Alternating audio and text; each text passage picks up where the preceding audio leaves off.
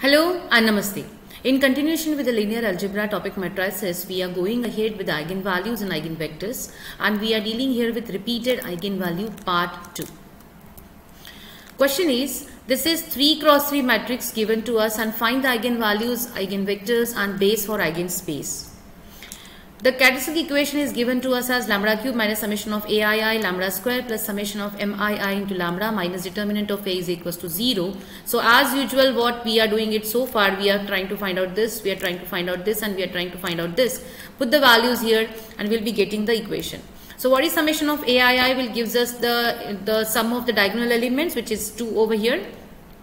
Summation of mii, we got it as 1. You can refer the previous sessions where I have explained everything in detail from this I button. Then determinant also we have got it, and after putting this here, we are going to get the characteristic equation of this particular matrix as lambda cube minus 2 lambda square plus lambda. As the determinant we got it as 0, we do not have any constant term here.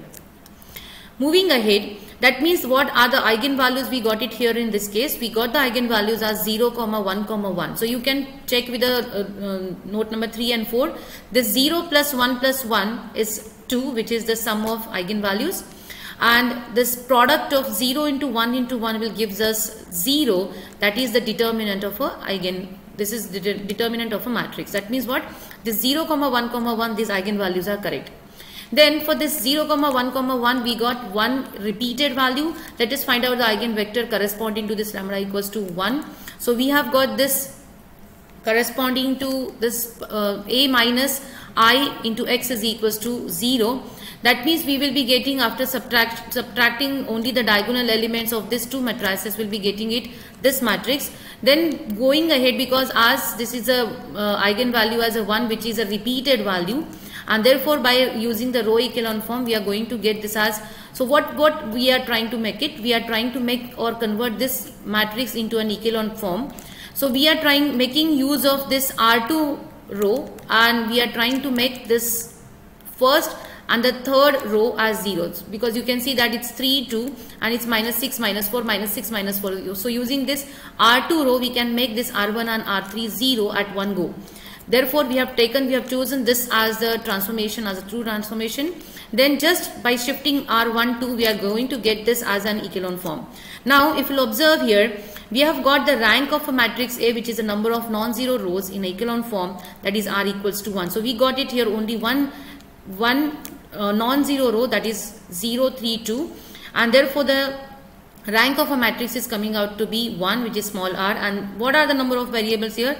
Number of variables are x, y, z, that is 3, and therefore the number of parameters, which is number of linearly independent vectors corresponding to eigenvalue lambda equals to 1 is equals to n minus r, that is 3 minus 2 is equals to 2. So that means we are going to get it here two different vectors which are linearly independent. But we do not have those many number of equations. We have only one equation with us, and that's the reason this is a parameter here. So two number of parameters. So that means what we have to assume, any two values out of this x, y and z. Now here if we have, because we have got 0 with this x, we have to assume the value of x here. Otherwise we are not going to go ahead with a proper way. That's the reason we have to assume x is equals to some t1, z is equals to some t2. Otherwise we could have done that y is equals to t1 or z equals to. So we have a choice here.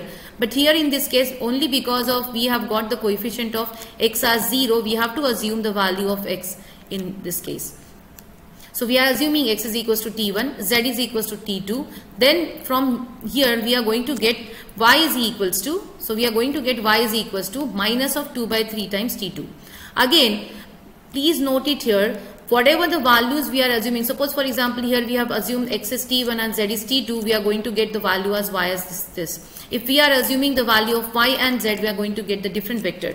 And just by putting these values here, so x is x, y, z, x is t1, y is minus 2 by 3 times t2 and z is t2, then we can rewrite this particular thing as equals to, so this first is for t1, this another is for t2.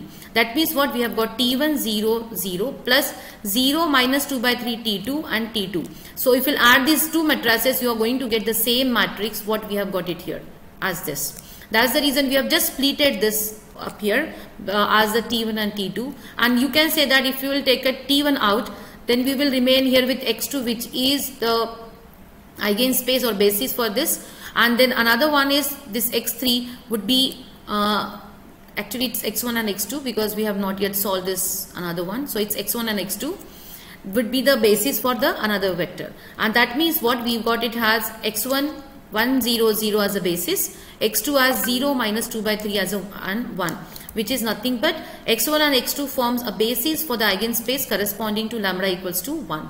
Again, please note it down. Whatever the values or whichever the values we are assuming here, you are going to get this basis as different. You can easily check that, because it's 1 over here and it's 1 over here. That means what we have assumed here the value of x, and we have assumed here the value of z as 1.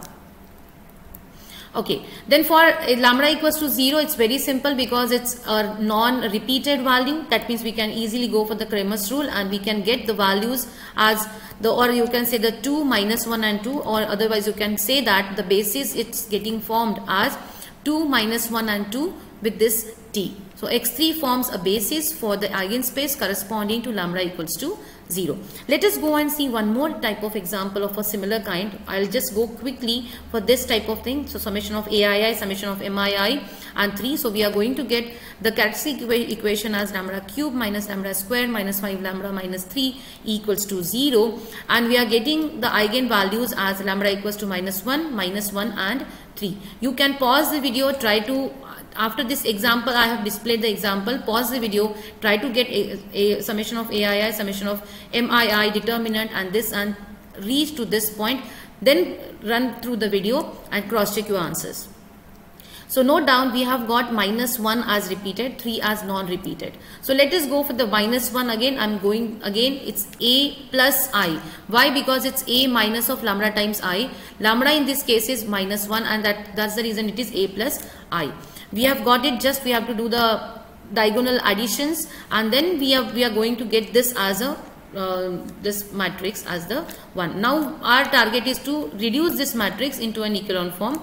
Just again we are doing the same thing. We are making use of R1, and we are making this R2 and R3 0 at one go. So this type of choosing this type of transformation will reduce your number of steps, and therefore you can easily check that we have only one non-zero row here, and that's the reason we have got the small r, or you can say a rank of a matrix is equals to 1.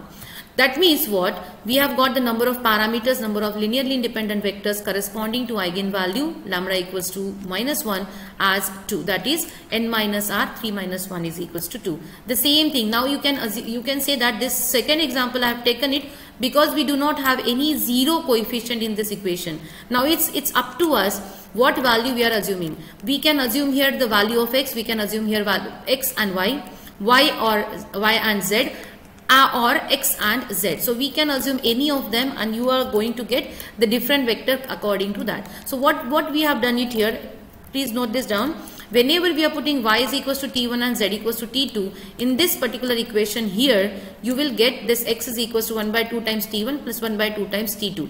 In the previous question, we had this x only in terms of t2. But here it's a combination of both of them. So if we'll have this type of this type of combination, you can do it very well. How can we do that? So it's 1 by 2 times t1 plus 1 by 2 times t2 will get splitted into 2. As I have told you, this is for the t1, this is for the t2 column matrix. So this half t1 0, half t2 0, t2, and you will observe here you can easily form the basis for this. So x 1 by 2 1 0 and 1 by 2 0 1, these are the two different bases for this lambda equals to minus of 1, and we can easily check that, and we can just write it in this way. Fine. For lambda equals to 3, the same thing. I'll just go through it because it's a Cramer's rule. 3 is non-repeated, and we can make use of any two this rows or two equations. Go for the Cramer's rule, get the values, and you will get the spaces here in this way. So basis for this particular lambda equals to 3 is x3, which is 1 1 2. Okay, and this is self-observation slide. You can easily check the 3 matrices along with the 3 answers of this of them.